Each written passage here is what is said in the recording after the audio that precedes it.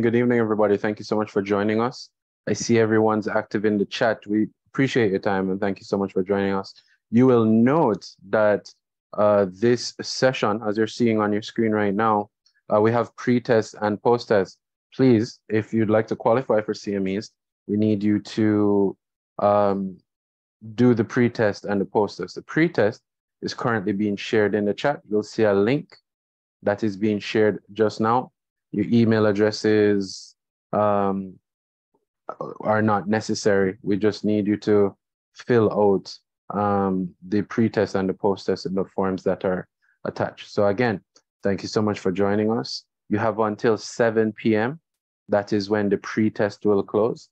As is alluded in the name, it is a pre-test. It is before we get underway with our presentation. So please attempt it now.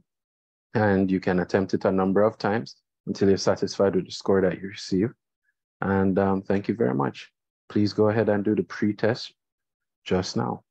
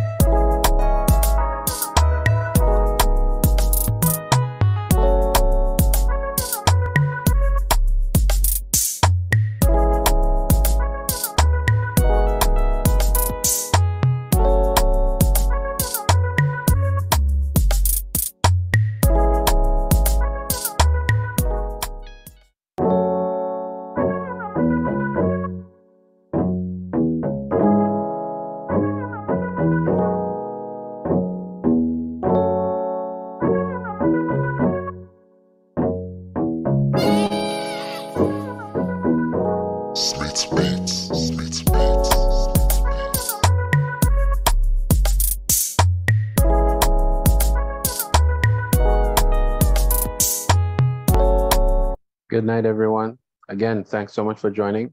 For those who have just joined us, please note that we are sharing at the moment the pre-test link. The pre-test link is currently being shared in the chat. Please click on it and go ahead and attempt the pre-test and the post-test at the end of today's webinar so that you can qualify for your CMEs. So the pre-test and the post-test. Thank you so much.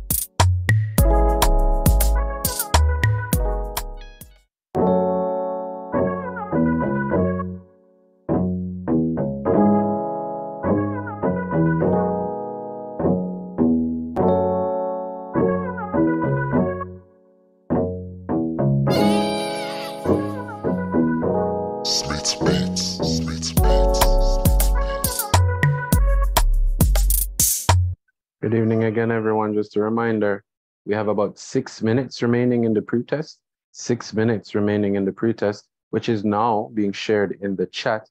Please click on the link. It will take you to a Google Doc or a Google form, and you can fill out the pretest there, and there will be a post-test at the end of the webinar tonight as well. Looking forward to our awesome presentations. And we thank you for taking the time and joining us.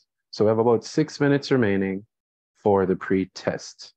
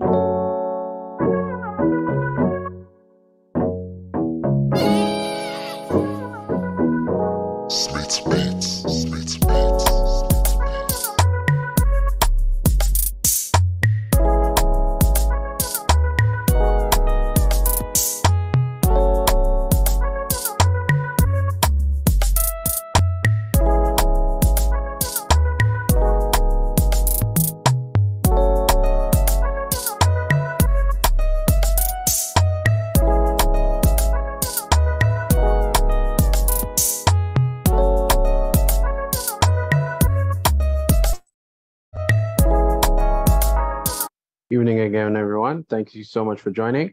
It's 6:58. We close the pre-test at 7 p.m. So I have about 2 minutes remaining before we hand over to our moderator. Please check the chat, click on the link there, and it will redirect you to the pre-test. And at the end of the session, after the last presenter is done, we will share the post-test. Thank you so much.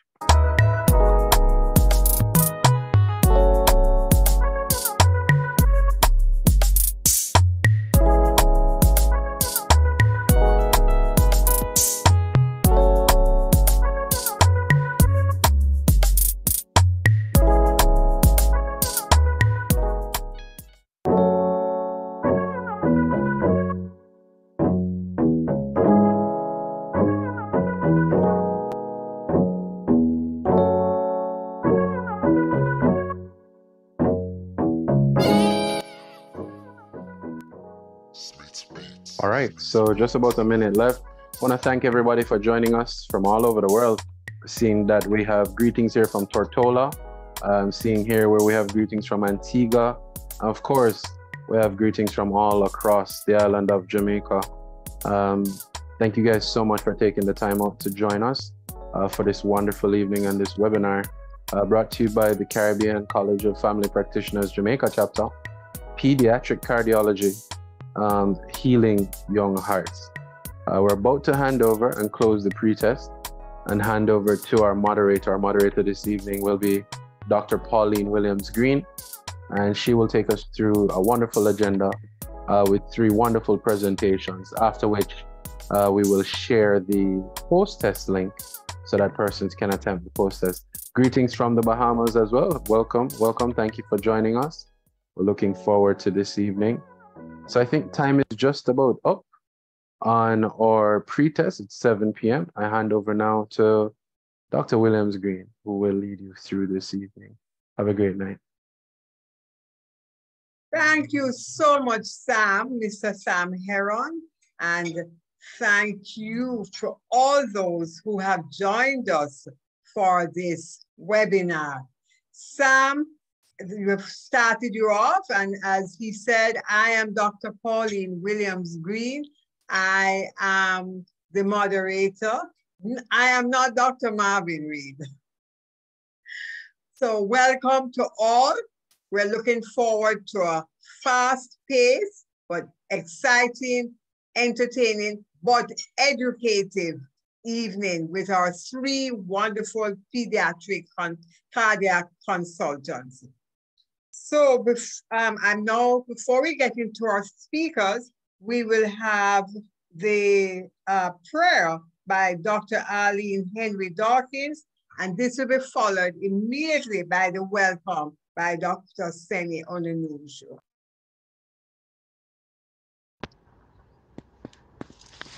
Good evening, everyone. Let us pray. Dear, loving Heavenly Father, we thank you that you promise that where 2 or 3 are gathered, you are in the midst. Almighty God, we welcome you amongst us today and celebrate the gifts and the blessings you have lavished upon each of us. As we gather this evening, we welcome you, asking for your guidance, wisdom, and support as we begin this meeting on pediatric cardiology. Help us to engage in meaningful discussions as relevant and useful information is imparted by our esteemed presenters. We pray that you would deepen our comprehension, broaden our thinking, and transform our understanding of the topics to be presented. Shower our facilitators with wisdom and clarity of thought and communication, so that we may fully understand all that we are taught. May we be empowered to use this information to effectively care for our little patients. Graciously bless the moderators, administrators, and sponsors of this conference as they execute their duties. May there be uninterrupted operation of all our equipment and a smooth flow of all the proceedings to ensure a successful conference. Pour a special blessing, Lord God, on all the participants and their families, and bless them as they strive always to give their best to the persons entrusted to their care. We ask all of these through your precious Son, our Lord Jesus Christ, in unity with the Holy Spirit. Amen.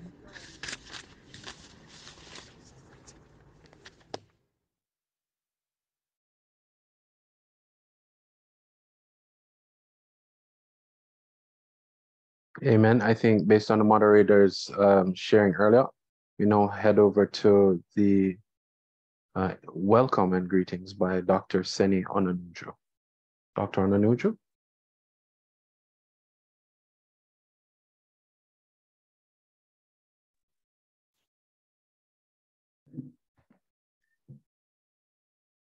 Good evening, everyone.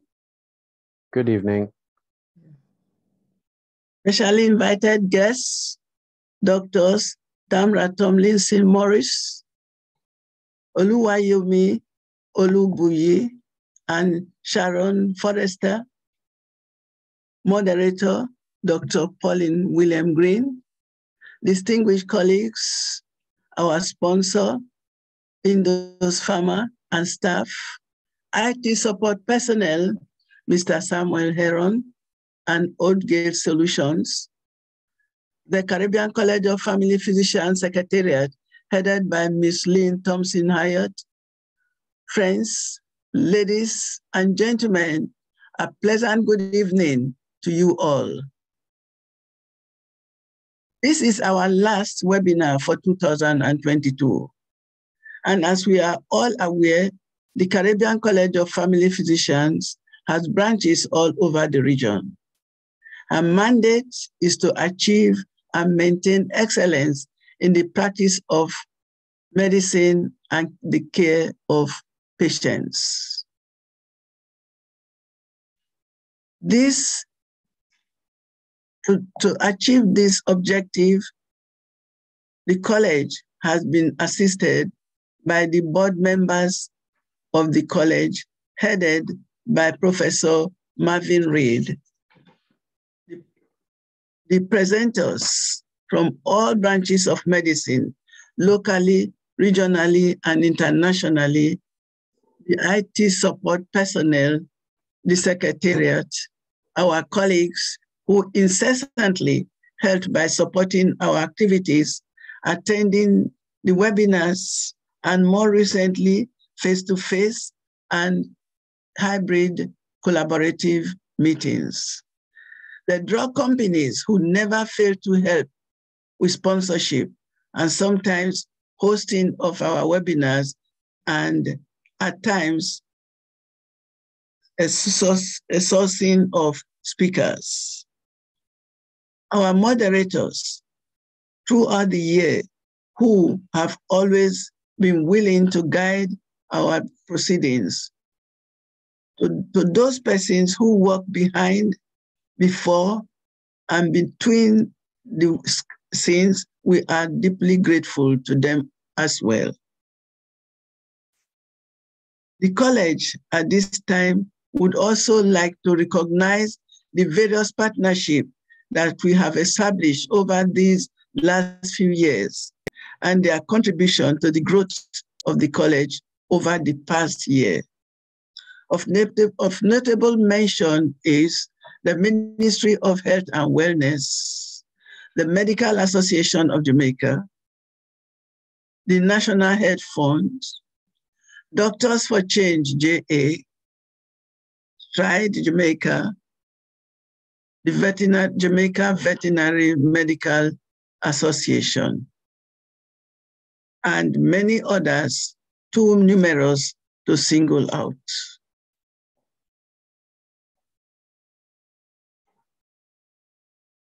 The college at this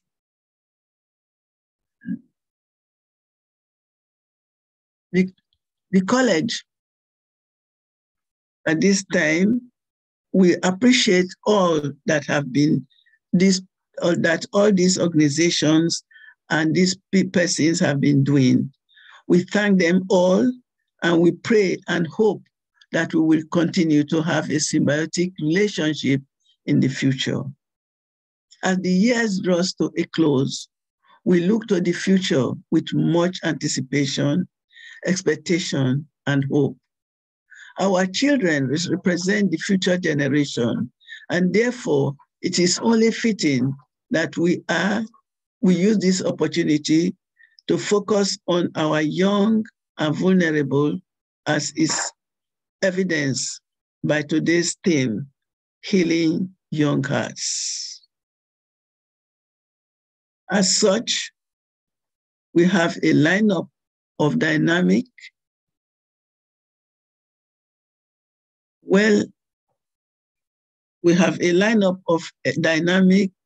and exceptional speakers, also well accomplished, who bring a vast wealth of knowledge, wisdom, and experience in their respective disciplines.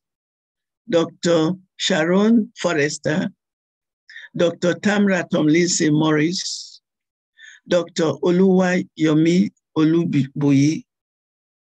This trio of dynamic, dedicated doctors will enlighten us as we explore some cardiac-related problems in our pediatric population, and also some of the causes of chest pain, as we look forward to learning from them about these topical issues. We welcome them all. A special welcome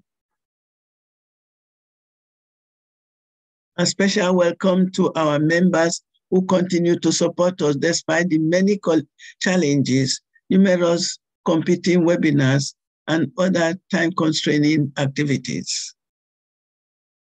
At this time, we are also reminding our colleagues of the Triennium Awards, which is MCCFP accreditation from January 1, 2020 to December 31st, 2022. For further information, please call the CCFP Secretariat or visit the website at www.caribgp.org. On behalf of the college, I thank and welcome you all, and I invite you to sit back and enjoy the presentations. Thank you, and God's richest blessings. Thank you so much, Dr. Seni Ononuju. And Dr. Seni Ononuju, the president of the Jamaican chapter of the Caribbean College of Family Physicians. And I think she's given us a good start on our theme. She highlighted that the theme today is healing young hearts.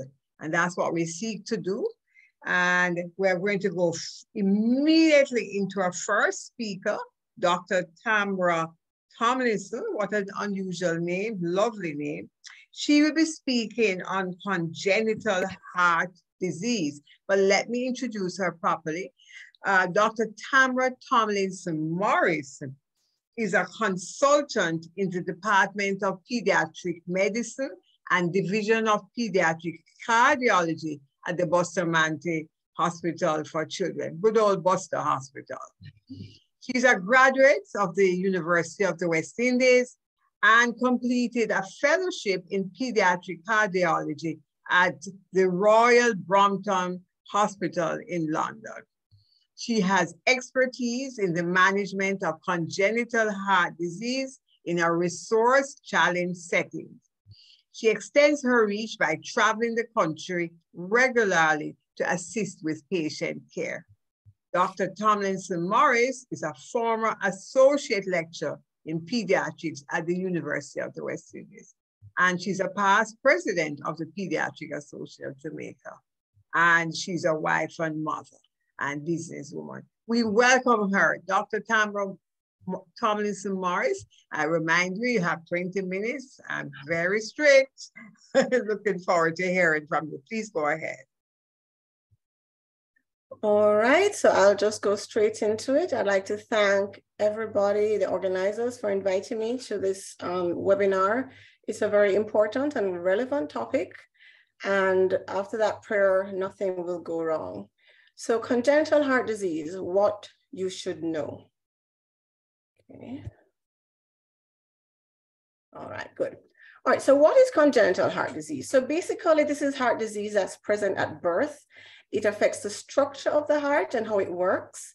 There may be holes, narrowings, abnormal connections, missing or poorly formed parts of the heart. How common is congenital heart disease? It actually is the most common type of birth defect in children worldwide. About 1% of children, 1 in 100, are born with congenital heart disease. And of that 1 in 100, about 1 in 4 are born with a heart defect categorized as critical congenital heart disease. And this means that generally these children have low levels of oxygen and they usually need some sort of intervention within the first year of life. That is in the best case scenario, first world settings generally, which we aim to get there someday. Common types of congenital heart disease. So just to go back to medical school a bit, we divide congenital heart disease into acyanotic and cyanotic conditions. Acyanotic have normal oxygenation and cyanotic has reduced oxygenation. And according to the CDC figures, the United States, the most common defect was the ventricular septal defect, followed by the atrial septal defect, pulmonary stenosis, patent ductus arteriosus, and aortic valve stenosis in the acyanotic category. In the cyanotic category, tetralogy of Fallot, single ventricle defects, basically these are defects where one side of the heart is not formed, so one ventricle is a dominant ventricle, and transposition of the great vessels. In Jamaica, in 2012, one of our residents in training looked at the figures, and what we have were the most common acyanotic was ventricular septal defect, atrial septal defect, followed by the patent ductus arteriosus, and the most common cyanotic was tetralogy of Fallot. So just to remind you what cyanosis is, it's basically blue or purple discoloration of the skin or mucous membrane due to insufficient oxygen in the blood. And it usually shows up when the oxygen saturation falls below 85%. However, it is very difficult and quite challenging to detect cyanosis in our population, patients that have a higher percentage of melanin. So this baby that you're seeing here, if you look at the lips, you can see that there are a blue tinge. And another way to help you look at the eyes as well, and you look at you can compare using your own hands, provided you're not cyanosed, and you can see sometimes a difference in the hues of the skin. So that's a way to try and, determine whether the baby is cyanosed or not. And sometimes we notice, or the doctor will notice, but then they'll put it off and say, oh, the baby's dark skinned. So another place you should also look is the tongue for central cyanosis. If you look at the tip, it might be purple, it might be what we call dusky, or even a little bit more pale than what you had expected to be. So how do I or you recognize congenital heart disease? So I'm going to start in the hospital setting. So we must start with the history. Are there predisposing factors? A mother with diabetes mellitus, a mother who is on medication such as anti-epileptics, antipsychotics, all these are predisposing factors. And some people may be fortunate enough to have had an ultrasound that may have picked up that there is some abnormality, but this is few and far between. On examination, is there rapid breathing? Is there a rapid heart rate? What is the blood pressure? Is there a significant difference between the upper limb and the lower limb blood pressures? Are there murmurs? What is the size of the liver? And one important thing I want to point out is pulse oximetry. We really should aim to check the saturation of all babies before they leave the hospital. Usually what is recommended at 3 days of life. I know there are high turnover of patients post-delivery, but it's something that we really should aim to do, and everybody should have a pulse ox. It's not just for COVID. Okay, and you usually check the right upper limb, which is standard, what we call standard, which is a pre-ductal saturation, any lower limb, which would be a post-ductal saturation. And the saturations that you aim to get on any child is greater than 95% of the child is term and greater than 91% of the child is preterm. Significantly, you may have a normal saturation, but if there's a more than 3% difference between the upper limb and the lower limb, it warrants echocardiogram and further evaluation. Why is this important? Why do we need to recognize these children early? So a landmark study was done in 2006, where it was seen that 20% of newborn infants with critical heart malformations actually left hospital undiagnosed. And 55% of those were what we call dependent on the patent ductus arteriosus, which connects the aorta, which is a big vessel from the heart going to the body, and also connect to the pulmonary artery, which is a big vessel from the heart going to the lungs. Now, this duct can work either way. So if there's a significant obstruction or reason why the body cannot be supplied, then the duct will supply blood from the pulmonary artery to the body. And if there's a significant reason why the pulmonary artery cannot be supplied, the duct will supply from the aorta to the pulmonary artery. And that's important because this duct closes. And then when it closes, we have our children presenting in extremis, in shock, or even in dead. But at the same time, patients that are diagnosed early generally have less morbidity and less mortality. So it's very important that we diagnose these children. So what should you not do? The murmur. You should not only rely on a murmur or on its intensity. So there are common benign neonatal murmurs that may present as early as day 1 and can disappear within a few weeks in many cases. And commonly these are the pulmonary flow murmur, tricuspid regurgitation. A lot of patients are born with a small VSD which actually closes, mild pulmonary stenosis, and of course the important arterial duct, which we expect to close eventually. But conversely, there's significant heart disease that can present without a murmur. A large ventricular septal defect, cor triatriatum, all these fancy sounding names, total anomalous pulmonary venous drainage, transposition, hypoplastic left heart. All these things can actually present without a murmur. Although, in some, a murmur may be present, but it's very important to have a high index of suspicion because a child, especially a newborn, you may not hear the murmur immediately. So you have to do other things. So a benign murmur, you have to distinguish between a benign and a pathological murmur. So a benign murmur in a newborn, usually there's a normal antenatal scan. There's no cyanosis or oxygen saturations are greater than 95% or 91% in the preterm baby. Remember, we had mentioned the neonatal oxygen saturations. There is normal skin perfusion. There's readily palpable femoral pulses. And this is important because coarctation is actually quite common. And sometimes the only way you'll know a child has a coarctation is if the pulses, the femoral pulses are reduced or absent, or there's a delay between the radial pulse and the femoral pulse. And sometimes that's the only thing you get. So you should check. You should check the blood pressure as well. And there is, if it's similar upper limb and lower limb blood pressures or no great discrepancy rather, there's no tachypnea, no liver enlargement, a localized murmur, no diastolic murmur. A lot of times we'll get called and say, oh, the child has a murmur. When you ask, what is the respiratory rate? Oh, I don't know, let me go and look. Okay, what is saturation? Oh, I don't know, let me go and check. Right, so all these things need to be done. A child must be examined. So a pathological murmur, you may have had an abnormal antenatal cardiac sign for those who are fortunate to have that. We now have a lot more fetal obstetricians now that specialize in high-risk pregnancies. There may be cyanosis, desaturations, pallor, poor skin perfusion, reduced or absent femoral pulses, tachypnea, tachycardia, liver enlargement, and a loud second sound. So pay attention to the second sound. And like I said, the child may present in shock. So important facts. A significant number of children will present to the primary care physician undiagnosed, and the bulk of this audience are primary care physicians. And so it's important that we try to catch them from in hospital, but then if they don't get caught in hospital, then the primary care physician will be the first person to actually see them. So they do not only present in the newborn period. Again, in the same study that was done in 2012, it was shown that in the neonatal period, about 19% of these children presented. Infants from 29 days to 1 year of age, about 55% of them. And these are the children that are coming for vaccines and all of that. The preschool child, 2 to 5 years, was 17%, and the school-age child, 6 to 11 years, was 9%. At Bustamante, remember, we stopped at 12 years. And importantly, these children may present as emergencies. So recognizing congenital heart disease out of hospital, you must do a history. Is there a history of poor feeding, sweating, pausing with feeds? Does the mother give you a history of fast breathing? Now, I highlight this because this happens all the time. The child will eventually come to cardiology after going to several physicians. And she said, boy, that may tell everybody, said the baby I breathe fast. And they said that's how the baby's supposed to breathe.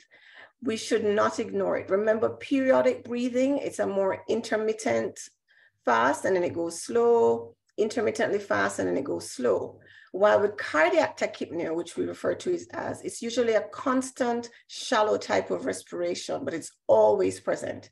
And in some cases, you may or may not have recessions, but typically cardiac tachypnea does not have recessions. Is the child having poor weight gain? Mommy says eats a lot, wants to eat, but just can't gain any weight. Are there recurrent chest infections? Child shows up to your practice. The child says they were admitted in Spanish Town in February, then admitted at Busto in March, then admitted in, Portmore, somewhere in Portland, sometime in August. And a history of recurrent chest infections is a clear marker that you should suspect congenital heart disease. Is there poor exercise tolerance? A child is not able to keep up with his peers, not able to play with the peers, always short of breath. And some children with cyanotic heart lesions may present with just squatting, because as I said, it's very hard sometimes to detect. So if you're not checking for it, you won't notice that the child is cyanosed, but mommy will say, this is the older child usually, he's always or she's always squatting. You should have been observing the child as the child came in, whether in the mother's arms or on entering the room. Is this a Marfanoid type of child, the tall, lanky basketball player type? Is this child syndromic? Now, Down syndrome again was highlighted here because it is the most common chromosomal abnormality, and 50% of children with Down syndrome will have a congenital heart defect. So any child that you see with Down syndrome should have a cardiac screen, an echocardiogram, where it's not immediately available, a chest X-ray and an ECG to give you a clue as to whether this child has a cardiac malformation or not. Is this child wasted? Is the child cyanosed? What is the respiratory rate? What is the effort? What is the shape of the chest wall? Is there a precordial bulge? Is there an active precordia, meaning you can actually see pulsations of the heart on the chest? Is there clubbing? Is there edema? Now, this slide just reminds you of what some of these things look like. This child, extreme left at the top, is very wasted. This is a 3-month-old, and it's basically skin and bones. None of the chubbiness and the folds that you're used to seeing in a baby. This is an actual cardiac patient. All of them are cardiac patients. The second child, this is a child with 2 things. You can see trisomy 21 or Down syndrome, features of same, but then look at this chest wall. This is a precordial bulge. This is a massive heart. All of this is this child's heart taking up the whole of the chest cavity. As you move down to the bottom, this is a cyanosed child. Look at the tongue, it's almost purple. Look at the eyes, they're very injected, what we call plethoric, almost as if the child was crying, but it looks that way all the time. Look at the hands, that's clubbing, the drumsticking of the fingers. So these are some of the things that you should try to look at when you see these children. Quickly, we'll go through palpation. You look at the pulse, the rate and the rhythm of the pulse. Is it weak? Is it normal? Is it bounding? Is there a collapsing pulse? A collapsing pulse also gives you an idea if there's, a possible congenital heart defect. It's really a high volume pulse. You check both femorals. You must check both femorals for the reasons I told you for coarctation. And coarctation is actually quite easily correctable. So it's something that really should not be missed. And you check the radiofemoral relationship. you look at the heart, the apex beat is the lowermost outermost point, outermost impulse. You check for dextrocardia. There are 1 or 2 children that will present with a heart on the right side. You describe the character, if it's thrusting, or is it what we call tapping, that you can feel it like somebody's knocking on your fingers, but through a door. Is there a thrill, like a water passing under your fingers? And again, check if there's a P2, a palpable P2, that can tell if there's some complication, which is pulmonary hypertension of a child with congenital heart disease. So quickly, that's how you check for collapsing pulse. You check the pulse. You feel until you barely feel it. You lift the hand up above the heart, the level of the heart, and then you should feel it bounding. You complete the movement by carrying the hand back down to the starting position. The second picture is that of a P2. I really should get a picture of myself doing the P2 here, but it's in the second space. And basically it's described like a second apex beat up at the second sternal space. Blood pressure, should check blood pressure where it's available. I know a lot of us don't have the pediatric cuffs, but where we do, after 20 minutes of rest, the pulse, the cut size must be 40 to 50% of the arm circumference. It should circle the encircle the entire arm. Forelimbs where possible. Important point, the lower limbs are usually 10 to 20 millimeters higher than the upper limbs. So in coarctation, the lower limbs will be about 20 millimeters lower. So that's very important. And then these are checked against height percentiles, standards, up to 12 years of age. The heart sounds. Are heart sounds 1 and 2 actually heard? Are they loud or are they soft? Is there systolic or diastolic or even a continuous murmur? So systolic murmur is between S1 and S2, boop, boop. Or a diastolic murmur, boop, boop. Or the best way to describe it is the absence of silence after S2. It can be very difficult, you know, without having experience or sometimes to pick up a diastolic murmur because they tend to be much softer than a systolic murmur. Or is there a continuous murmur where you hear the murmur throughout, both systole and diastole? And then also there are benign physiological murmurs. They're usually systolic, usually present in high output states. So if the child is having a fever, usually when the child is unwell, but there are no cardiac signs or symptoms. And the child has a normal chest X-ray and ECG. A chest X-ray does form an important part of the assessment of any child with a cardiac disease. Just to remind you what a normal chest X-ray should look like. This is a child with a normal chest X-ray. This child is supine, so it's, you know, not the best quality, but you can see some lung markings here. You can see the cardiac silhouette, all right? But in this child, there's pulmonary plethora. This is a child who probably has a significant left to right shunt, such as in a VSD, where there's a lot of blood flow going to the lungs. You can see the lung markings that extend all the way out to the periphery. You can even see the pulmonary artery, a prominent pulmonary artery here. And now this one, to the extreme right, there's oligemia. Compared to the first and second one, you're hardly seeing any lung markings. And interestingly, this child has dextrocardia and what we refer to as a boot-shaped heart. So this would be like a child who has tetralogy of Fallot. Continuing recognizing congenital heart disease out of hospital then, the history and physical examination favoring a significant abnormality or a pathological murmur would be feeding difficulties, poor weight gain, recurrent chest infections, tachycardia, tachypnea, poor skin perfusion, liver enlargement, loud P2, desaturation or cyanosis, shock, abnormal chest X-ray, abnormal ECG. For the purposes of this presentation, I did not really go into ECGs. But note the chest X-ray and ECG may not be useful in the first few weeks of life. But the take-home point here, once a pathological murmur is suspected, refer. If you're unsure, refer. So clinical case scenario 1. This is a 2-month-old who presents with a 1-week history of not feeding and worsening shortness of breath. Mother reports the infant always sweats and catches breath when feeding. She was told the baby was fine at the 6-week visit. On examination, the infant is wasted, tachypnic and tachycardic with normal saturations. The liver span is 6 centimeters and tender, and chest X-ray shows cardiomegaly with plethoric lung fields, pretty much like this baby that we're seeing here. And this is a classic presentation to the A&E, to the family practitioner, to the pediatrician of cardiac failure, and this is the most common manifestation of congenital heart disease that will be seen. So what can you do? Essentially, you can do a head-up position. You can do fluid restriction until the child is established on diuretics. if they're available, and of course, you refer. And what is a presentation without an echocardiogram picture? So this is the ventricular septal defect here, a big hole between the left ventricle and the right ventricle. And there's some smaller defects at the bottom as well. And that is a ventricular septal defect. And the patient before had a ventricular septal defect. And that is actually a recent case that we saw. Similarly, another case that we saw recently, clinical case scenario 2, is a 21-month-old male presenting with a history of increased fussiness, high-pitched crying, decreased activity and turning blue over the past 24 hours. Mother gave a history of patient turning blue since infancy when he cried, but seemed otherwise well. She reported a murmur was actually heard at his 6-week visit, but she did not do the follow-up investigations that were recommended. On examination, patient was cyanosed, clubbed, lethargic with labored respirations and saturations of 50%. No murmur was heard. And this is a classic presentation of a hypercyanotic text spell. So in this case, you would not have heard a murmur, but this child has classic symptoms. And the murmur is heard because the narrowing is so significant. So no blood flow is going to the lungs. So what can you do? You keep the child calm. This is one situation where you want to keep the child calm. You try to avoid sticking if you don't have to. You do the knee chest position, and that helps with improving blood flow back to the heart.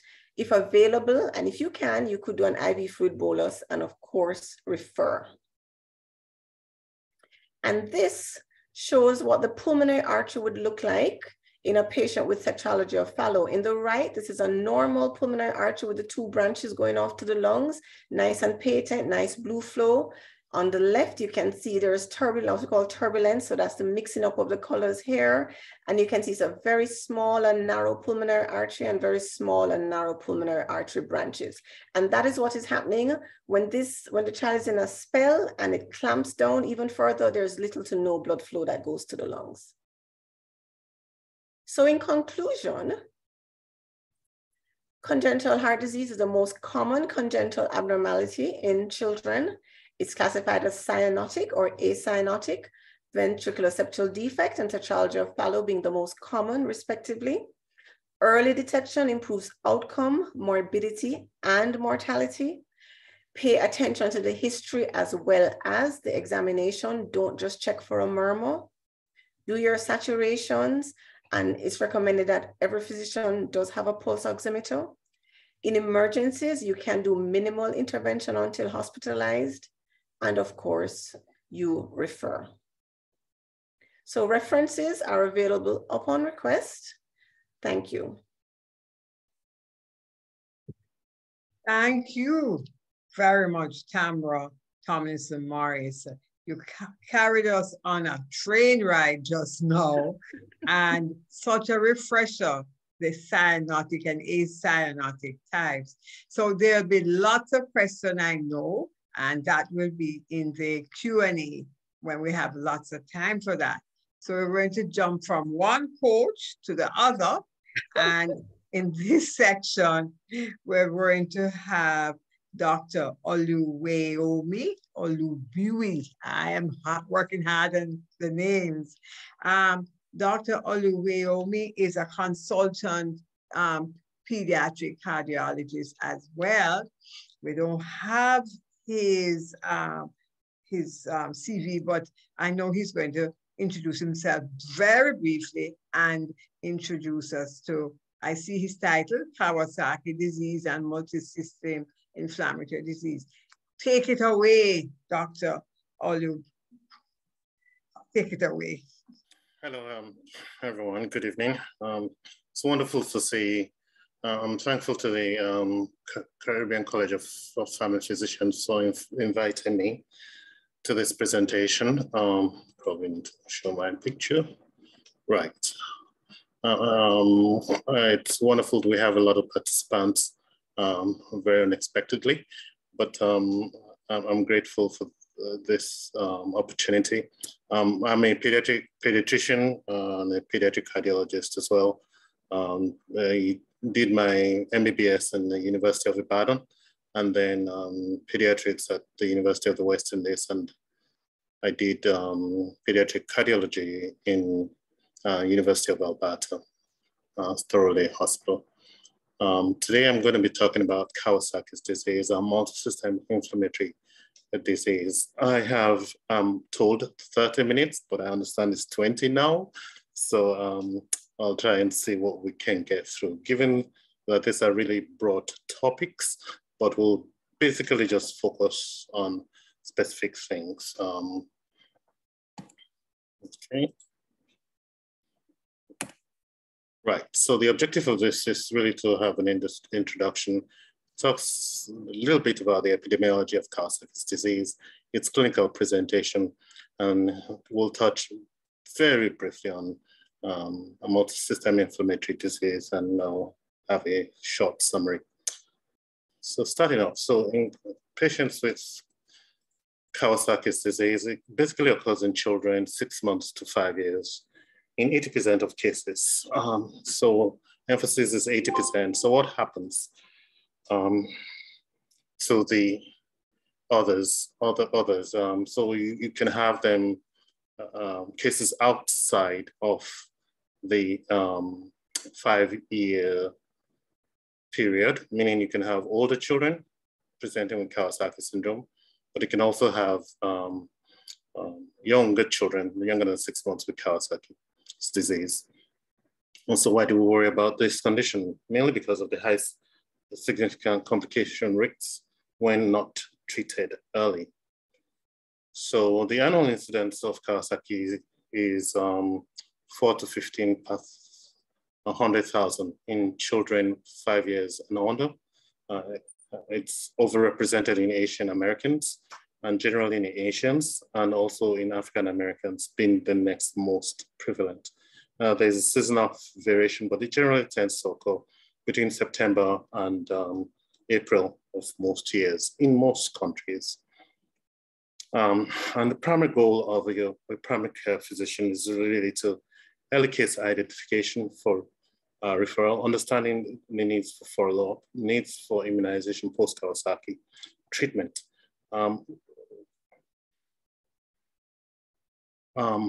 Jumping straight into the diagnostic criteria, fortunately, we've got guidelines.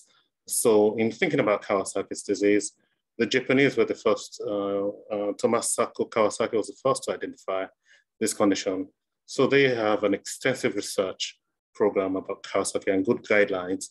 Some of the guidelines are related to their own specific population, but if you look at both guidelines from the Japanese as well as the American Heart Association, they're actually quite similar. In the Japanese group, they looked at 6 criteria. The American Association looked at 5. Of the 6 criteria, fever is noted to be part of the 6. With the Americans criteria, fever is expected, and then they expect 4 or more conditions. In the Japanese, they want 5 of 6 criteria in terms of guidelines for diagnosing Kawasaki's disease. And this is just looking at the American Heart Association diagnosis of Kawasaki's disease. And as I said, they wanted at least 4 of the 5 principal clinical features of Kawasaki's disease. The changes that we expect include extremity changes, where they have erythema of the palms and soles, as well as edema of the hands and feet. And that's usually in this acute phase meaning usually in the first 10 days or first 2 weeks. And subacute phase, usually it's 2 weeks, week 2 and week 3. They have period of peeling at that time. The next change that may occur is a polymorphous exanthem. Usually it might be a diffuse maculopapular rash, urticaria, erythema kind of rash, but they never really have vesicular or bullous rashes. And another criteria is really bilateral bulbar conjunctivitis without exudates. They do have lip changes as well, with cracked lips, strawberry tongue, diffuse injection of the oral and pharyngeal mucosa. And last but not the least is cervical lymphadenopathy, usually 1.5 in diameter and usually unilateral. Unilateral does not mean singular. There might be multiple nodes, but on one side. And finally, we have to exclude other diseases with similar findings, such as viral infections. And in places where they still have measles, most places we don't, vaccination has eliminated that. Scarlet fever, we still have that with us. And then we do have adenoviral infections, which Stevens-Johnson syndrome, toxic shock syndrome. So the major difference really between the Japanese and the American heart criteria is that fever for 5 days is expected to last for 5 days for the criteria for the American heart association criteria to be fulfilled, while the Japanese criteria does not require that. So maybe shorter duration of fever. Now, in terms of phases of disease, acute phase may last from, like I said, 1 to 2 weeks from the onset. Usually these children are febrile, they're irritable, they appear toxic, they have oral changes, rash, and edema, as we've said, during this phase. And in the subacute phase, dysplanation may be present, and they may have persistent arthritis or arthralgia, and have an antalgic gait. They may gradually improve even without treatment, and convalescence may take months to years without treatment. With regards to the fever is usually very abrupt in terms of its onset. It's unremitting without any response to antimicrobial, hardly responds to anti-inflammatory, simple acetaminophen either. Usually may, and the fever may not be accompanied by mucosal inflammation. Majority of the children will have fever lasting for more than 5 days, although the fever is arbitrary. In Japanese cases, fever, like I said, is not taken as a prerequisite. And there are a few cases of fever that have been reported.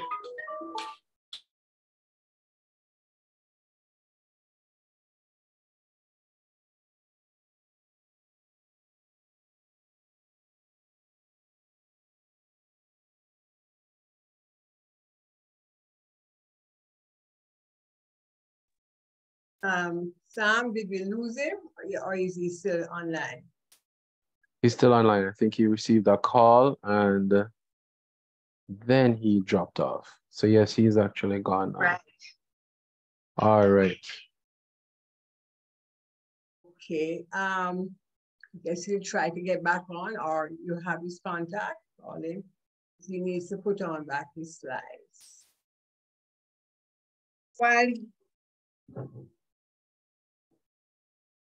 Yeah, let me try and get him. One moment, please. All right. These things do happen. That must have thrown him off. Let's just give him a few minutes. Just while we wait, maybe I could ask one of my questions to Dr. Tamra Tomlinson Morris. Are you near the mic now? Great. Yes, I'm still here. Yes, great. Let me ask my questions early, which is about the pulse oximeter. What are your findings, or are there any studies on the use of pulse oximeters that we buy, anywhere, on people with high melanin, the babies with high melanin? No, the pulse oximeters seem to work fine in, Caucasian and non-Caucasian, or brown and black people is now the correct term that they say. The main concern, I think, with them is, especially in the babies, is really the size of the fingers and the size of the toes.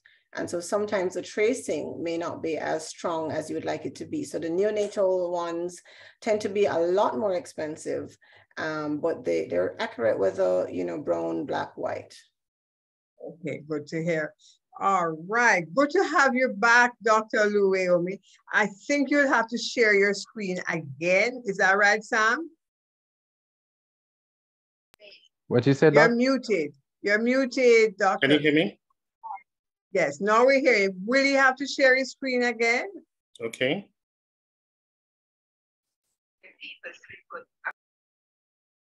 Okay, let's see. Let's see. Share screen. Share that. Can you see the screen? Can you see the screen? Can you hear me? Yes, we can see and hear you, Dr. O. Yes, Okay. I'm sorry, I was muted. We're hearing you and seeing you. Please go ahead. All right, sorry about that.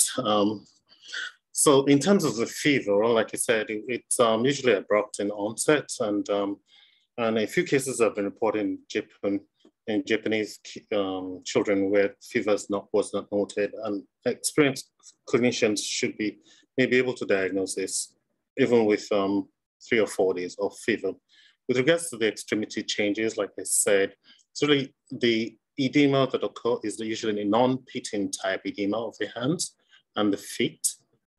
And they usually transient, occurs within a few days in the acute period and goes away. Later on, the periangle skin changes as pathognomonic of Kawasaki's disease, and it appears 2 to 3 weeks. So usually it's a thick desquamation that you do have rather than thin desquamation seen.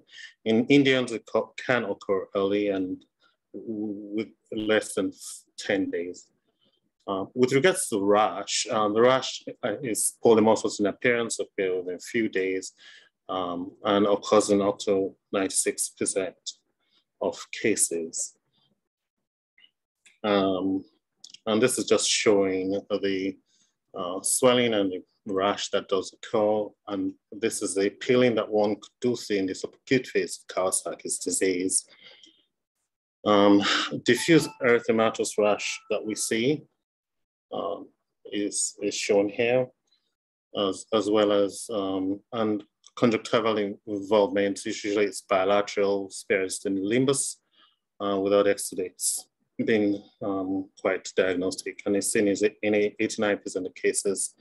And this is just showing the, over here we have the strawberry tongue, and we have very red lips, and you can see the conjunctival area that is erythematous. And when you look really at this perilimbal area, you can see a little bit of clearing, which is the perilimbal clearing.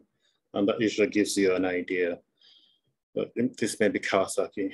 And of course, cervical adenitis is one of the less common signs that we note in about 60% of patients with Kawasaki's disease. And it's not suppurative, unlike a bacterial infection causing suppurative lymphadenitis.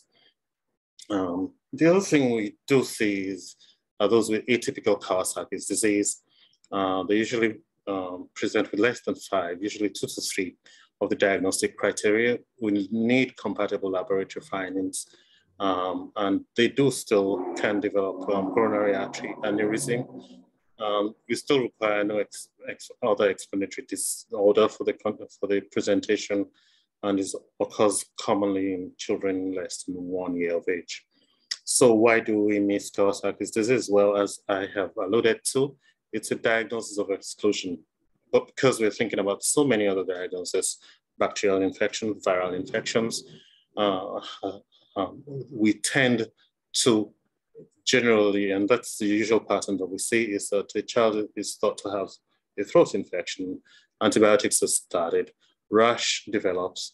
The physician thinks that the rash is related to or is triggered by the antibiotics that was given.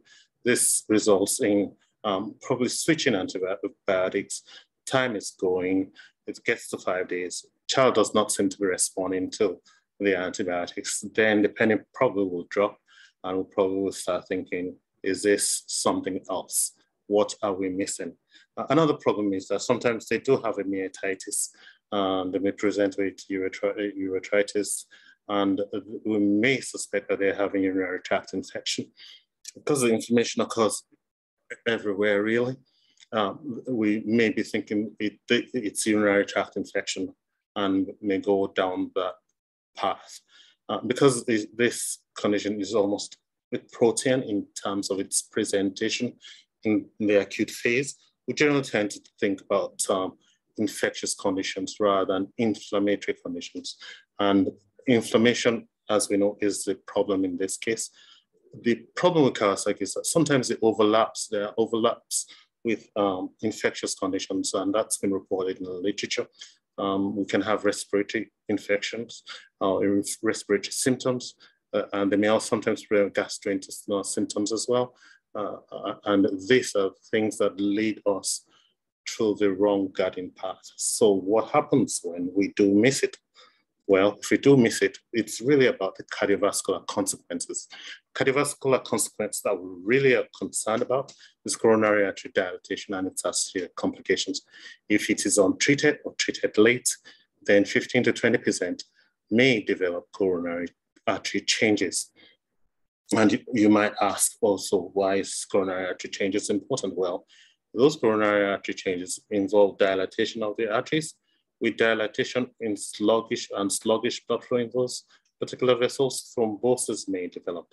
But if you do catch them early, and of course, do appropriate intervention, then only 3 to 7% of them may develop these changes. And some people will actually post less figures than this. Where did the problem occur? Well, it's more commonly in the proximal portion of the left main coronary artery, and then followed by a left anterior descending, and then the right coronary artery. Other cardiovascular manifestations may be, well, they may have nothing, no cardiovascular manifestations. So the majority of the patients will not have coronary manifestations, especially once they are treated early. Sometimes the manifestations may be suggestive of myocarditis, where you do have patients with tachycardia, normal gallop, disproportionate to the degree of fever and anemia that they may have. In other cases, they may have problems suggestive or symptoms suggestive of pericarditis that may occur in 25%, although the symptoms are rare. You may have pericardic fission rub, and tamponades have been known to occur, as well as distant heart tones. Treatment is really IVIG as a one-time dose, but I'll really simplify this. Sometimes treatment can be really complicated. And the mechanism of action is unclear, as we do not even clearly aware of the cause of Kawasaki. But we know that given IVIG causes significant reduction in coronary artery aneurysm in patients who are treated with IVIG. Aspirin, we don't think really contributes much to the improvement. Okay, next I'm going to go on to multi-system inflammatory disease. Well, this condition was first highlighted in patients who, since COVID, in children, and first reported, I think, in 2020, when COVID became prevalent. And we do have a CDC criteria for this. It mainly revolves around fever, inflammation of organ systems. The fever is usually equal to or above 38 degrees, lasting for more than 24 hours.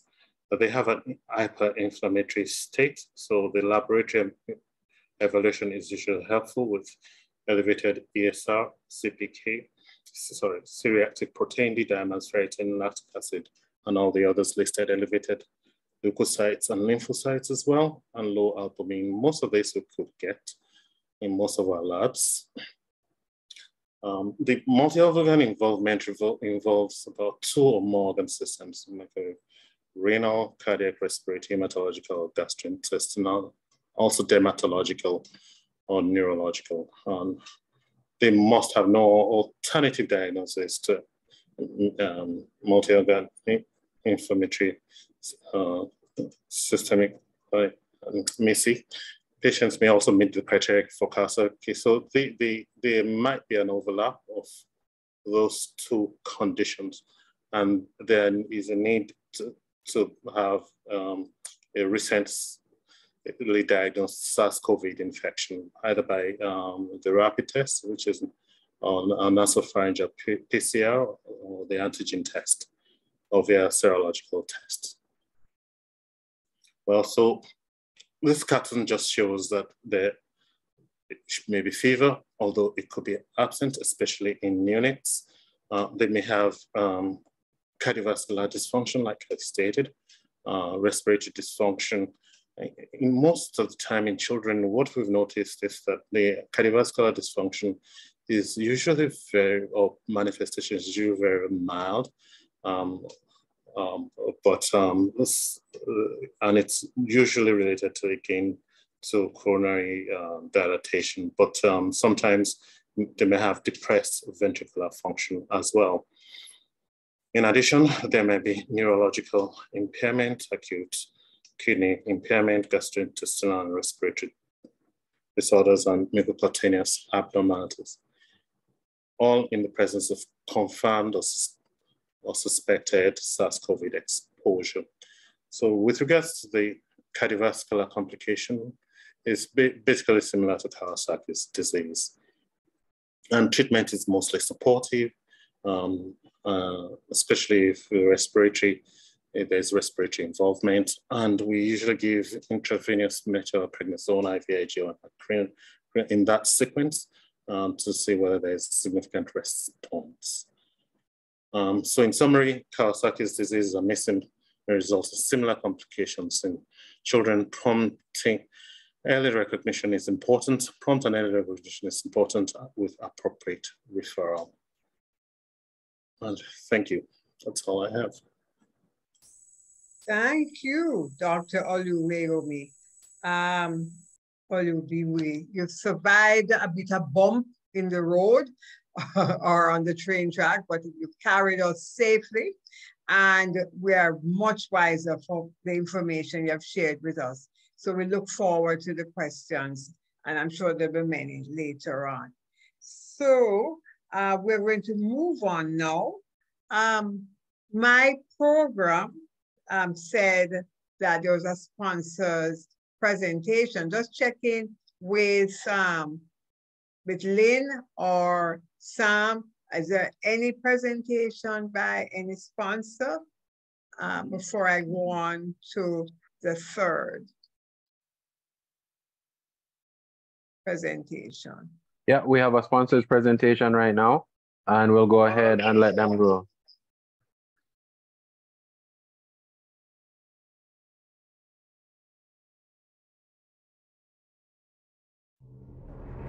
Welcome to the world of Indus, and we are happy to join hands with you to serve the humanity across the globe through innovative healthcare brands. In just 16 years, Indus has grown from 1 to 120 products in 12 therapy areas. Today, Indus has spread its wings globally and is now present in 30 countries with 150 professionals spread across geographies like Asia, Southeast Asia, Africa, Europe, Caribbean, and South America. Excellence is not an act, but a habit at Indus. Our world-class products, affordable pricing, excellent supply chain, strong field force, and good business practices have accredited Indus with many excellence awards like Federation of Indian Export Organizations Export Excellence Award, Farm Excel Award, Brand of the Year Award in Ghana, and State Bank of India Financial Discipline Award.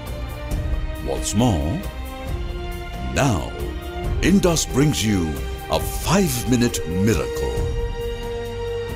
In today's fast and modern lifestyle, the incidence of heartburn due to acid reflux and GERD is alarming due to stress and busy schedules, overeating, eating irregularly or too quickly,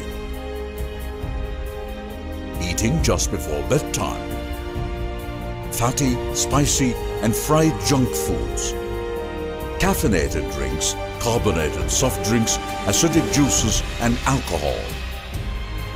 And and smoking.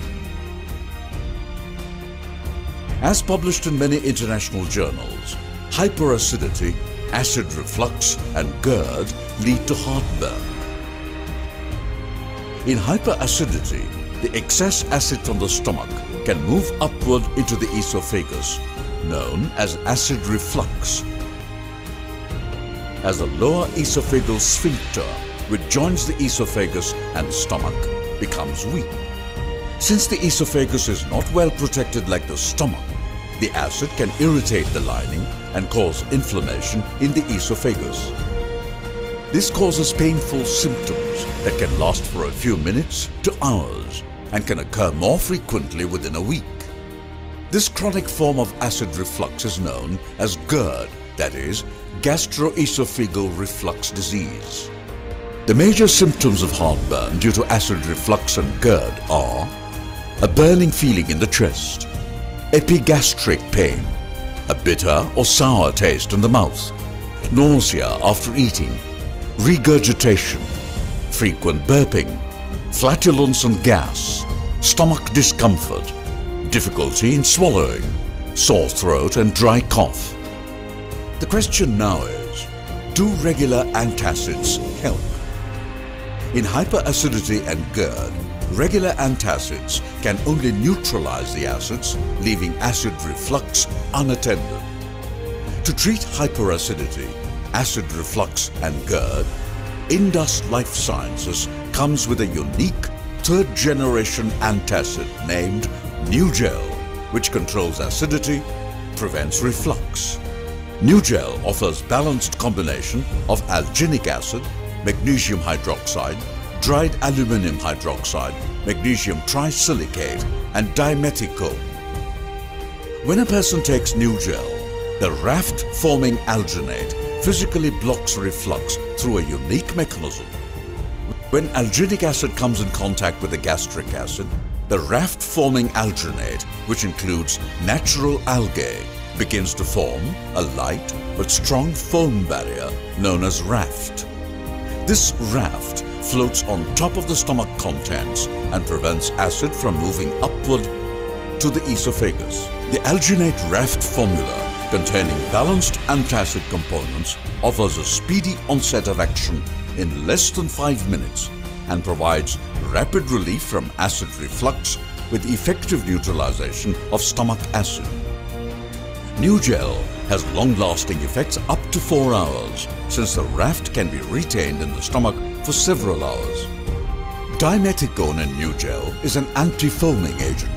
It reduces the surface tension of gas bubbles, causing them to combine into larger bubbles in the stomach, which can then be passed more easily by means of belching. Dimethicone thus relieves flatulence. NuGel is recommended in hyperacidity, GERD, gastroesophageal reflux disease, gastritis, flatulence, and as an adjuvant to NSAIDs. NuGel is available as NuGel 200 ml suspension and NuGel tablets with delicious mint flavor. NuGel is safe in pregnancy. NuGel is sugar-free, hence safe for diabetics. For patients with symptomatic pain due to gastric and duodenal ulcer, Indus also presents NuGel O, the alginate raft-forming antacid with mucosal anesthetic agent oxytocin. Oxytocin is a potent, safe, local anesthetic agent that provides prolonged anesthesia of mucous membranes, thereby offering prompt and prolonged relief of pain. NuGel O is available in 200 ml suspension with mint flavor. NuGel and NuGel O. Raft formation reduces intensity and frequency of reflux attacks. Works in less than 5 minutes. Offers long-lasting effect up to 4 hours. Sugar-free, hence safe for diabetics. Delicious mint flavor improves patient compliance. We thank the entire medical fraternity for supporting Indus in our journey towards better healthcare.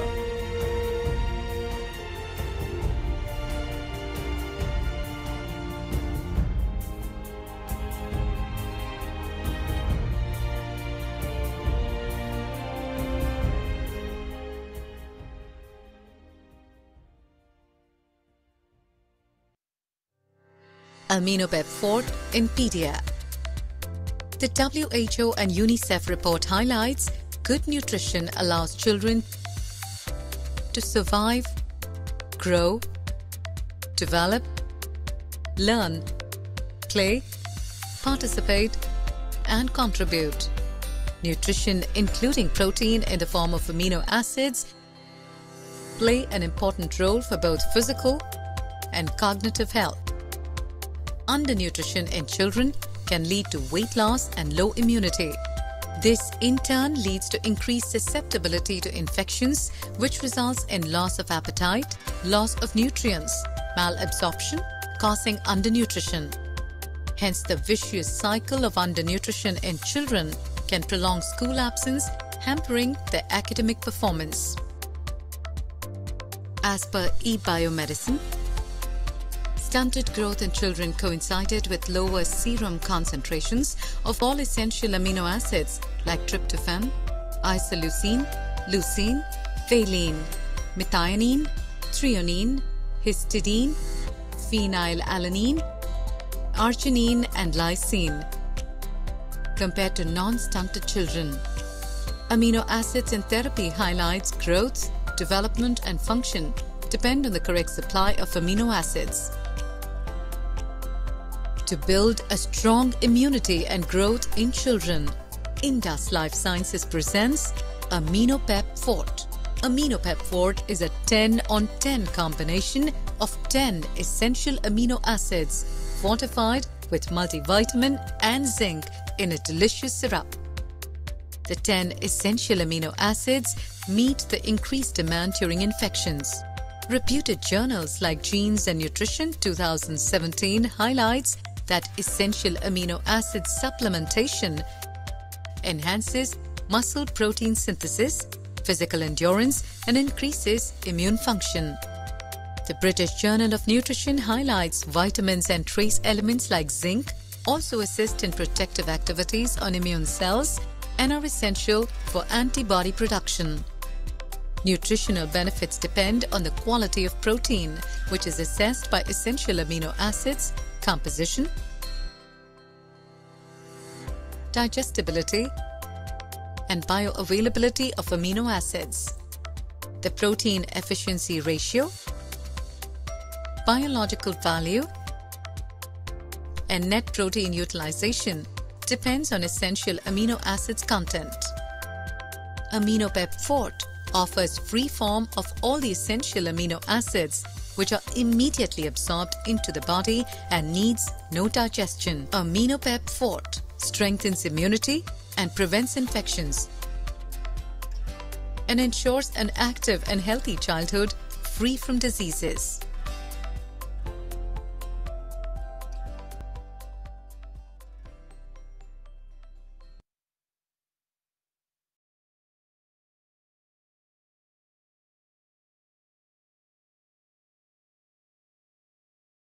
Thank you to our sponsor, Indus, and we will thank them some more later on.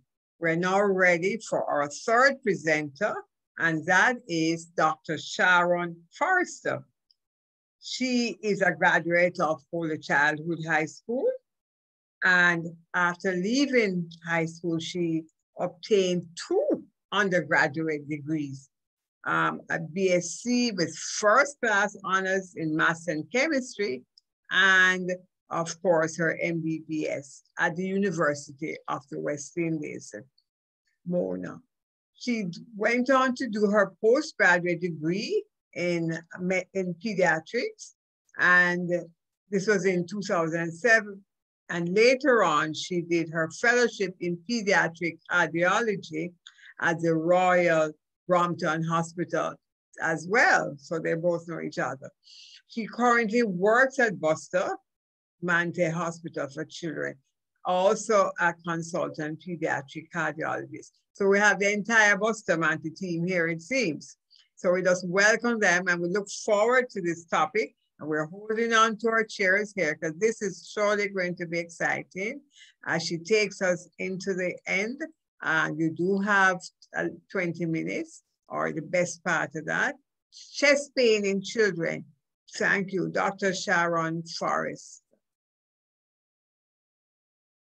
Good evening, everybody. Thank you to the organizers for inviting me to do this presentation on chest pain in children. Please forgive me if I lose connection. I'm getting a signal that my internet connection is poor. Not my fault, that's low. So let me proceed. Why is my slides not moving?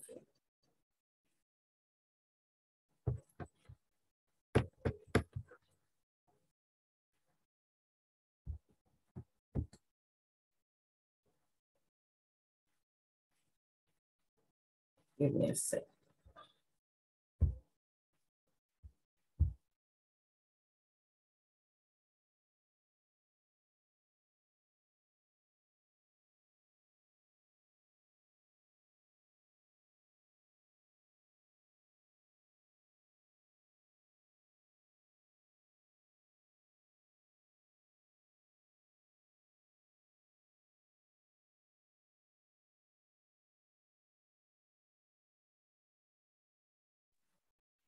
But the objectives of this presentation include, we look at the causes of chest pain in children, the non-cardiac versus the cardiac causes, paying more attention to the cardiac causes of chest pain.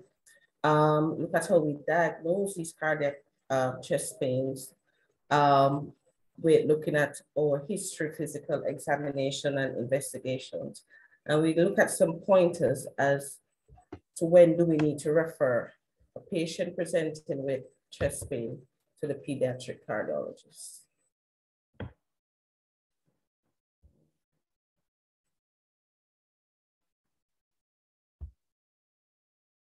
Please go ahead, Dr. Forrester. We are hearing you. Yes, it's just that my screen's just not moving. Okay. So just a reminder of the chest cavity. I know you all know this, but the chest is made up of the chest wall and its various components, skin, muscle, cartilage, and the organs and vessels are within that chest wall cavity. So chest pain can originate from any one of these components of the chest. So looking at this paper that was published this year by Sangera et al. In Progress in Pediatric Cardiology, what they did, they did a large-scale systematic review of studies from 1950 to 2010, compiling the causes of chest pain in pediatric patients. And what they found was that the majority of patients presented with what is called idiopathic chest pain. That is chest pain that has no known cause. After investigation, evaluation, no cause was found for the chest pain. This was followed by musculoskeletal causes in approximately 20%, psychological causes 16%, gastrointestinal causes in 10%, and cardiac causes in approximately 10% of patients. This is the largest number of that I've seen in the studies published. In the smaller studies, cardiac causes of chest pain are usually less than 6%. And in their study, they also found respiratory causes in 8% of patients.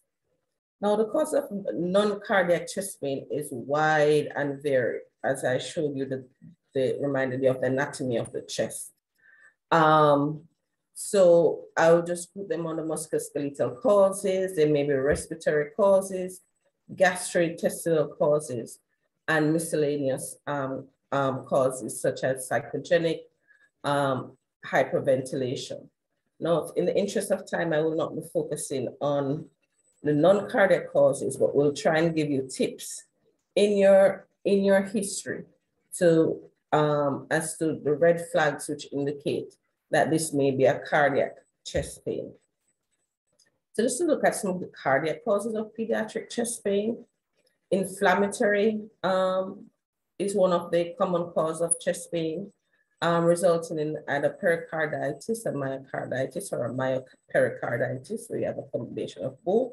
Pericarditis, inflammation of the pericardium, resulting in pericardial effusion, myocarditis, when you have impaired ventricular function.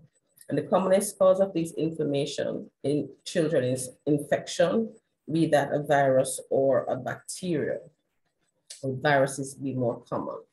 Non-infectious causes of inflammation are your autoimmune conditions such as lupus and inflammation that happens in children post-cardiac surgery called post-pericarditis syndrome. Then we look at conditions that either increase myocardial demand or decrease supply, such as cardiomyopathy. This may be dilated or hypertrophic. Conditions which causes obstruction of the left ventricular outflow tract, such as aortic stenosis. This may be at the level of the valve. It may be subvalvular or supravalvular. And arrhythmias also result in chest pain in children. The commonest arrhythmia in the pediatric population is the supraventricular tachycardia. And as we will see, sometimes the children will perceive this fast beating of the heart as chest pain. Other causes of chest pain in children are your coronary artery abnormalities. This may be congenital. These are rare, but they do happen. Alcapo, that is anomalous origin of the left coronary artery from the pulmonary artery. So the left coronary artery arises from the pulmonary artery and not from the aorta. And so there is decreased supply to that left coronary because your pulmonary pressures are much less than your systemic pressure, and you're getting deoxygenated blood, which will result in ischemia usually to the left ventricle that the left coronary supplies. Or you may have an anomalous route where the left coronary arises from the right coronary sinus. And to move over to the left, it has to traverse between the aorta and the pulmonary artery. And sometimes during this course, the coronary artery can get compressed as it traverses here. Also, coronary artery fistulas. Acquired coronary artery abnormalities, you just heard about Kawasaki, the commonest. Acquired heart disease in children, and post-surgical cases, as well as familial hypercholesterolemia can cause coronary artery abnormalities. So you have other miscellaneous causes, aortic dissection, rupture of aortic aneurysm, pulmonary hypertension, mitral valve prolapse. So there's quite a number of cardiac causes of pediatric chest pain, including drug use. And so your history is going to be quite important in trying to decide what is the cause of the chest pain in your child. In this study that was done by David Drosner, entitled Cardiac Disease in Pediatric Patients Presenting to a Pediatric Emergency Department with Chest Pain, they looked at 2 tertiary care pediatric emergency departments over a 3.5-year period. And they looked at the patient's records for those 19 years and over who presented with chest pain. And were diagnosed with either cardiac chest pain, non-cardiac chest pain, or had cardiovascular disease at the time. And what they found, a total of 4,436 patients presented with chest pain. 3% were excluded because of a history of heart disease. And so only 24 or 0.6% of the remaining had chest pain of a cardiac origin. The majority having arrhythmias of the supraventricular tachycardia type. 6 patients had a pericarditis, 4 had a myocarditis, 3 had an acute MI, 1 each had a pulmonary embolism and pneumopericardium. Of note, the majority of the patients in that study were diagnosed with musculoskeletal chest pain. So your history is going to be key in which pathway you go down for making a diagnosis in your patients. History and your physical examination. So I will give you some pointers. It's not set in stone, but these are some of the things that we can look out for. So in your history, you want a description of the pain. Where is it located? Always ask the child if they can tell you to point with one finger to where the pain arises from. Is the pain localized or diffuse? Diffuse chest pain is usually due to underlying visceral disease of the lung or the heart, while a localized pain is usually arising from the chest wall. Can they describe the character of the pain to you? Sharp retrosternal pain can indicate a pericarditis, while ischemic pain may be described as squeezing, tightness, pressure, constriction, burning, or fullness in the chest. Burning pain can also happen in the retrosternal area or in the epigastric area, but if it's temporarily related to food intake, that would more suggest the GERD that we just heard about in those commercials. Now, ischemic chest pain occur in patients who have abnormal coronary artery anatomy, some that I just alluded to, coronary artery fistulas or stenosis, or atresia of the coronary artery ostium. Coronary artery abnormalities are second only to hypertrophic cardiomyopathy in causing sudden cardiac deaths in adolescents. And I think one of the things about chest pain in children that everybody wants to know is that, is this pain, one, due to the heart, and two, is it going to cause a sudden collapse, a sudden cardiac death? And coronary artery abnormalities and hypertrophic cardiomyopathy are the two major causes that can lead to sudden cardiac death. Unfortunately, sudden death may be the first and only presentation of these conditions. So they may not come complaining of chest pain.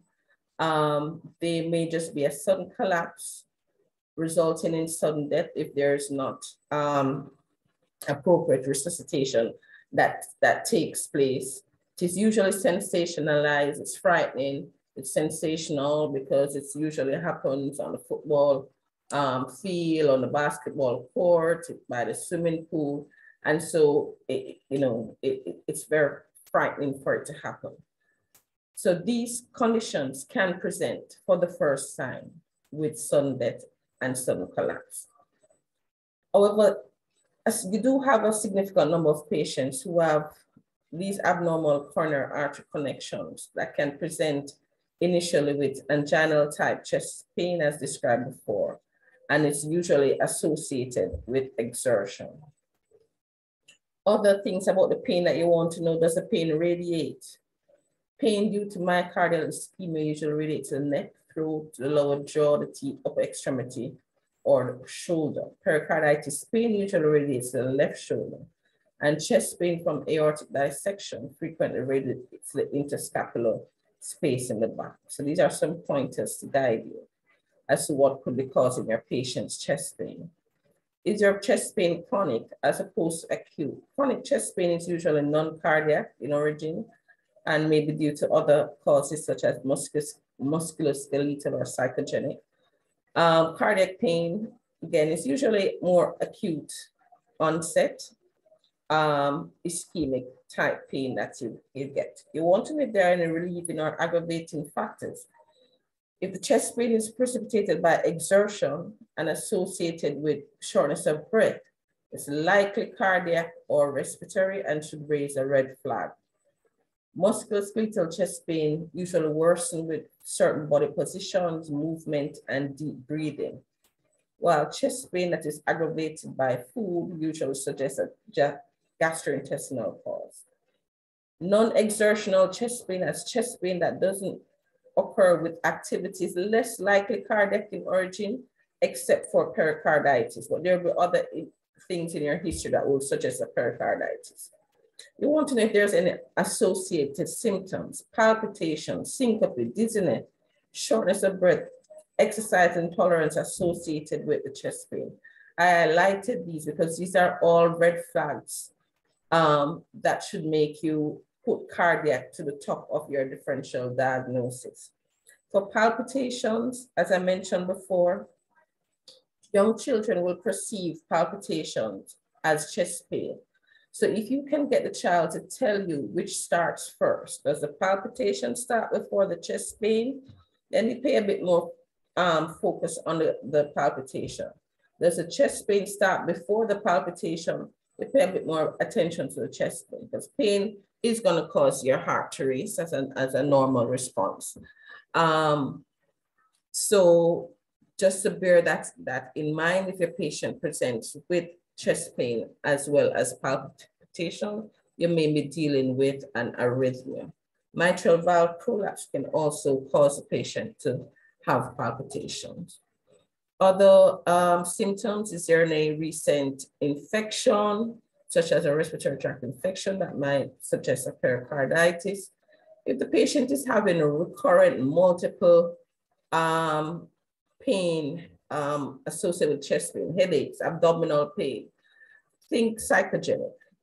Less likely cardiac if there's associated pain elsewhere in the body. Lightheadedness and difficulty breathing may suggest anxiety or panic disorder. Now, I just wanted to highlight mitral valve prolapse because it's one of the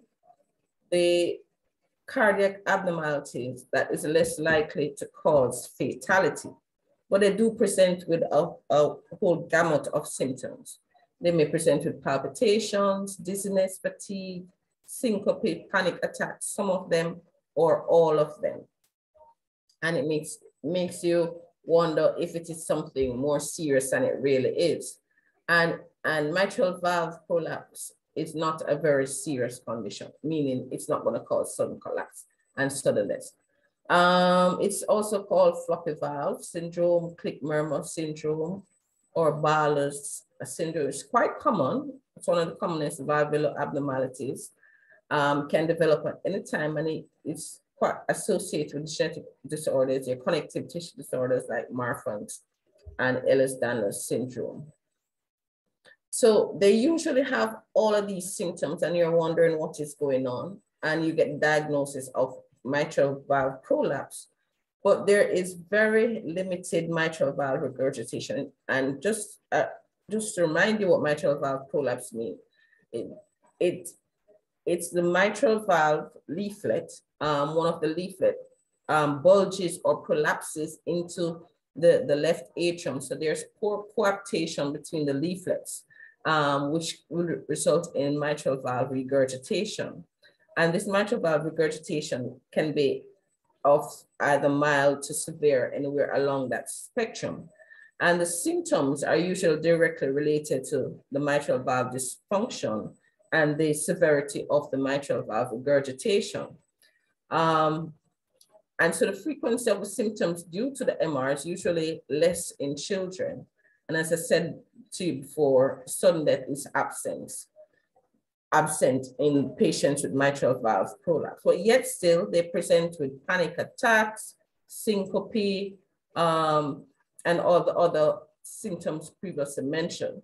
So you have something that is called a mitral valve syndrome, where the pathogenesis of this is not understood, why they have all of these, especially new neuropsychiatric symptoms that they tend to get with it. And they think it may occur from a neuroendocrine or autonomic dysfunction, which again is not well understood. So the symptoms that they have is not explained by the valvular abnormality alone. So you might get a report back that says mild mitral valve prolapse, a very trivial regurgitation, but yet still there's chronic chest pain, they're fainting, and they have all these neuropsychiatric problems.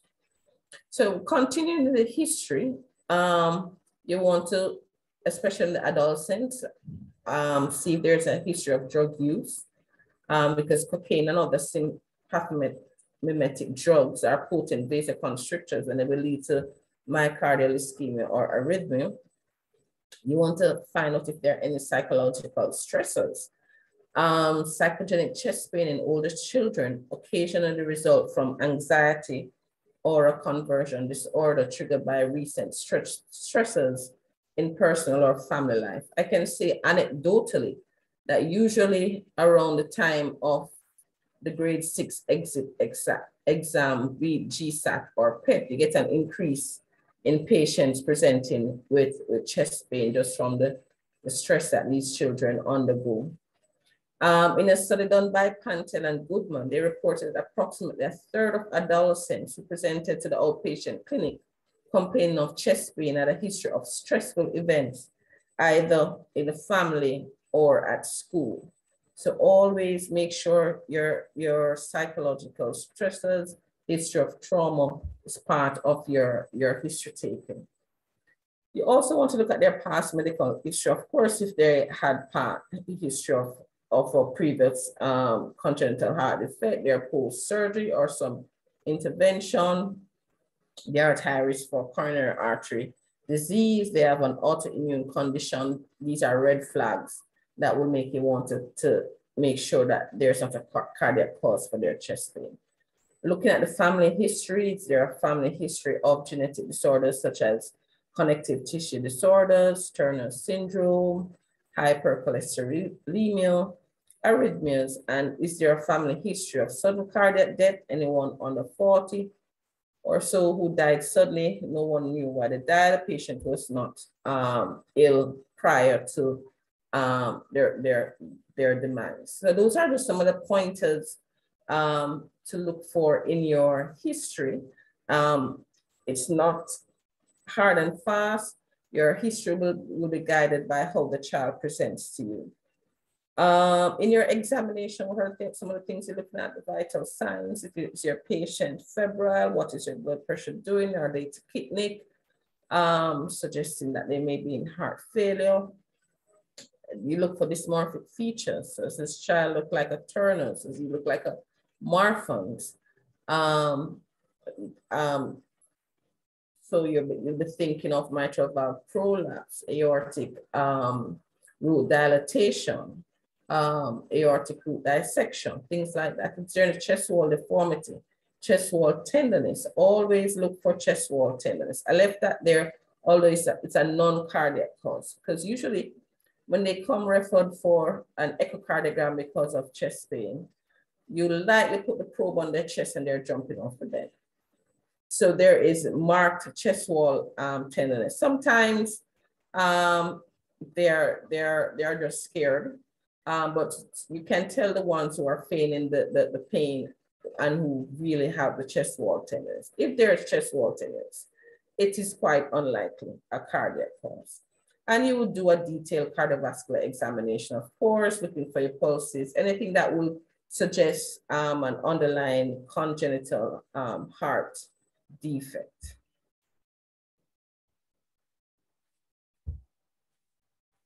And then you will follow this up based on what you have found in your history and examination with a chest X-ray. You may see evidence of cardiomegaly on your chest X-ray. ECG changes of ST segment changes on ECG may suggest a pericarditis, and you request an echocardiogram to see what the structure of the heart looks like, if there's a structural cause for the chest pain. Now, treatment is usually reassurance because the majority of the time the chest pain is non-cardiac in origin. You just want to reassure the parents that the child is not going to have a sudden collapse. They're not going to die suddenly. And the pain is not arising from the heart. That's basically what I want to know. The heart is fine. Rest analgesia for if it is, you think it's a musculoskeletal pain. And depending on what your history and you find on examination, you refer to the appropriate specialist. Remember, it may be respiratory, it may be GI. So you refer to the appropriate specialist. When do you refer to us, the pediatric cardiologist? This is highly recommended for any child or adolescent patient who has chest pain associated with exertion, especially during exertion or immediately after exertion, palpitations, sudden syncope. If there's abnormal findings on a cardiac examination or ECG, a history of past cardiac surgery or intervention, family history of genetic syndrome, arrhythmias, or sudden cardiac death, or is there a history of high risk for coronary artery disease? Now, your patients with Kawasaki who have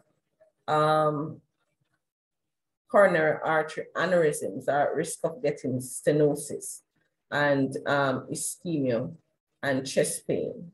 So we aware of those patients who have Kawasaki. They may be at risk as well. So in summary, take-home message is that chest pain in children is usually benign. So rest assured, you're not sending home a child who is about to collapse after you have done your detailed history examination and your appropriate investigations. Children with chest pain that is cardiac in origin will have symptoms suggestive of such, and they may have the positive family history and the abnormal findings on investigations. Those are my references. Thank you. Let's not be like this doctor here. Let's do our due diligence to our patients, take our history, do our examination, and take it from there. Thank you. Thank you very much, Dr. Forrester. And that is such an important topic. As you mentioned, it's highly stressed and a high level of anxiety. Enters the room, both parents come and the grandmother comes and everybody is there with the child because she has chest pain and they want everything. And so we do have to spend a long time on the history. Thank you so much. All right, and thankfully your internet held up, so let's not forget the prayer that was given earlier was being answered. So we have just around 15, 20 minutes more because we're getting out of here at 9 o'clock when I do my 4-minute vote of thanks. So we're going to do questions and answers now. Let's see now, Sam, be my guide. Do I go into the chat or what do I do? Thanks for the question. So there is a question in the Q&A. We're asking everyone to use the Q&A so it's easier to find the questions. First question is for speaker 1, Dr. Tomlinson Morris. During your presentation, you mentioned that recurrent chest infections can be noted in children with certain cardiovascular defects. I would like to know how we can differentiate that specific cardiovascular clinical manifestation as opposed to acute chest syndrome in sickle cell disease, which may also present with recurrent chest infections. This question is from a Dr. Gabrielle Lynn.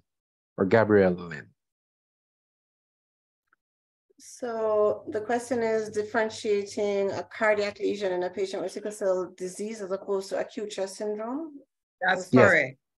Okay, so acute chest syndrome basically has criteria that we use to say that A, B, C, D, E, and remember, chest infection is just one of the things as part of acute chest syndrome. There's ischemia, there's a sickling, etc. So the criteria for acute chest syndrome by itself, that's a very interesting question. So acute chest syndrome is a separate entity, while recurrent chest infection is basically a pneumonia. Acute chest syndrome includes pneumonia. So if you know the child has a history of sickle cell disease, then you have to just remember all the criteria for acute chest syndrome. Does the child fit into acute chest syndrome? Additionally, does the child have, children with recurrent pneumonias usually have something with like a left to right shunt, like a large VSD, an atrioventricular septal defect, or any other lesions. So if you suspect that the child has a congenital heart defect, then you should go ahead and get the child screened and see if the child does have, something that could be contributing to them having recurrent pneumonias, even as part of sickle cell disease. A lot of patients with sickle cell disease do have a murmur, but most of the time it is a flow murmur. So if you're not sure, like I said, send the child for the investigations and refer. But usually acute chest syndrome is separate, a separate entity, separate and apart from a pneumonia in and of itself. Thank you so much. I'm not seeing any more questions in the Q&A, am I? Yep, There just thank you for your response. Answered. I don't think everybody saw them. Let's look for those questions. What is the significance of a pulmonary artery abnormality? Branch stenosis. Right pulmonary artery mild and intraventricular septum abnormality, ventricular septal defect 25 millimeters with a left to right shunt in a 2-month-old infant. I think that was the first question that was asked. I'm not sure. Right. Hopefully I didn't butcher it too much. Are you seeing the typed response? I am. So the answer by Dr. Tomlinson Morris was generally, it depends on the effect of the lesions, the effect the lesions are having on the heart, the size of the VSD, and the gradient of the pulmonary artery stenosis. Most babies will have mild pulmonary artery branch stenosis and will resolve. Few progress, but some have severe stenosis. The VSD size and shunt determines the clinical symptoms. The significance would therefore be what findings are present on examination and the subsequent management.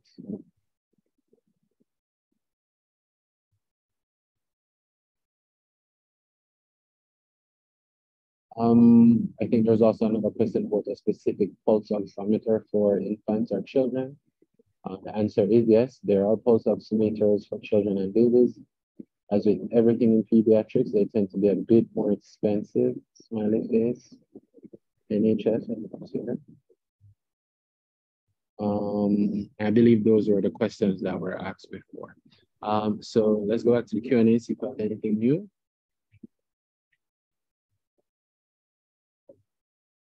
Okay, so here's a quick question from Renee Rooms. Most of these diseases / viruses have similar symptoms. Isn't it difficult to know exactly what the patient has? Anyone want to take that question? It's not directly pointed at anyone. I think it speaks to me, really. So, yeah, that is the trick about pediatrics, and that's what's lovely about it. It involves thinking a lot, knowing a lot of disease conditions, and actually knowing this pattern. So it's about pattern recognition. So once you recognize patterns, and in fact, they call them infectious disease for a reason. Infection generally tend to jump from patient to patient. So if you don't have that history, sometimes, yes, it might still be infectious, but then you start to think, is it just an infection? Just because you have a fever, does that mean it's an infection? It could be inflammation without an infection. So you know what the season is, you know what the patterns are like, you know the general infections that generally occur during particular seasons, like we have flu seasons and these other seasons and so on and so forth.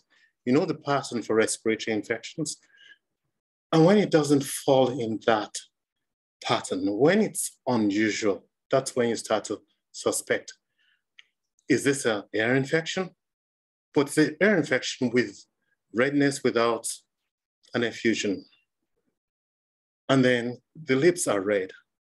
But when you see these red lips, are they similar to the typical pattern of red lips that you see in other cases? How many conditions do you see with red lips that then crack? And that is the art of medicine. I hope that helps. Thank you very much. I think it would have. Can I just emphasizer, thank you so much for that comment. The art of medicine, Dr. Oluwayomi, very important. And surely most of it must come from the history, just listening carefully. And in the case of a child or a family member, hearing what else is happening in the family. Thank you so much for that. And Sam, I had to come in there too. No, not at all. Thank you very much. I'm just saying, not seeing any more questions in the Q&A.